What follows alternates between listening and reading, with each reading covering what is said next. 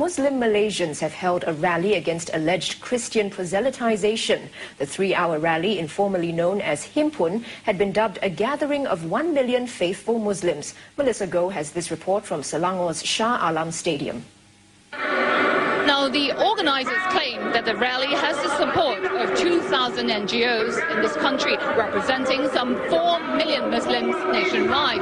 Now, nearly 5,000 Muslims turn up today to show their support to rally against Christians whom they claim are challenging the sovereignty of Islam. Chanting slogans, the Muslims vow to unite and defend their religions and reject apostasy.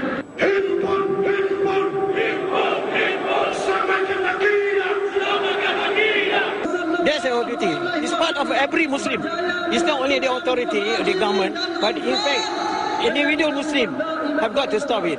Now, the rally is triggered by a recent church raid by Islamic Religious Affairs Authority after a handful of Muslims was found attending a church event. Now, while the traditional ruler, the Sultan, has decreed that there's not enough evidence to show that Christians are trying to convert Muslims, the Muslims themselves have been sent for counseling.